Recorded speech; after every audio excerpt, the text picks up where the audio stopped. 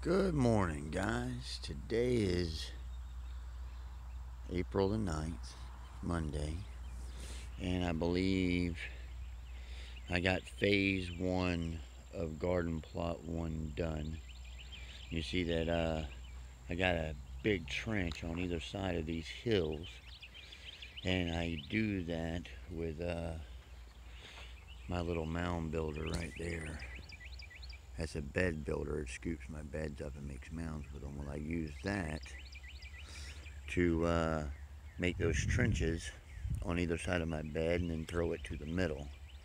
And I'll come back through with my tiller now that just so happens to slide right in between those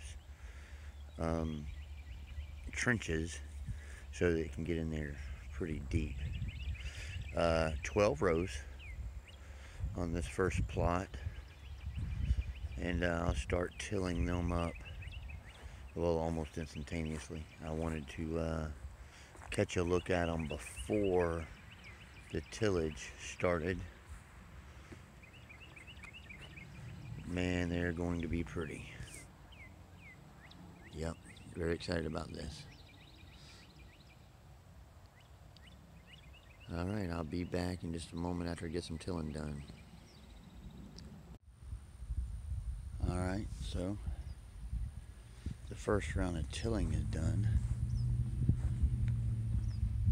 And that bahia grass, man, it's going to be, coastal bahia's got a really good root system. That's kind of why they use it. It's area for grazing and hay. But it's going to be tough to deal with. But I've got it tilled up now. I'm going to let it sit for a while and let the sun bake it, and then I'll till it some more, and then I'll re-hill it. There are some people going to be watching and say, hey, you're supposed to be organic, and what about no-till and killing your microorganisms and your beneficial nematodes? Well, as you see here, I got 2 foot or more between each one of these beds that is completely undisturbed.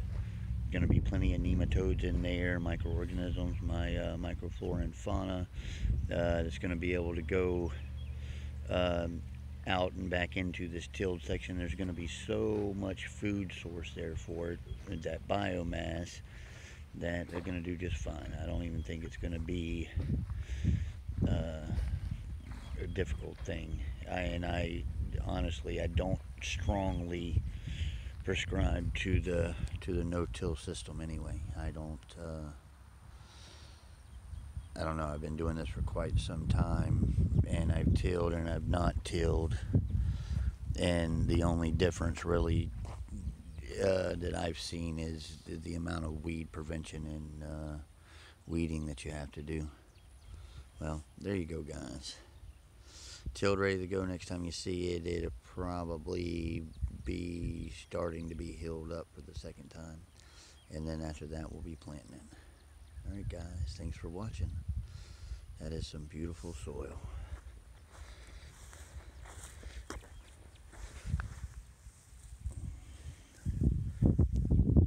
Get all that biomass in there.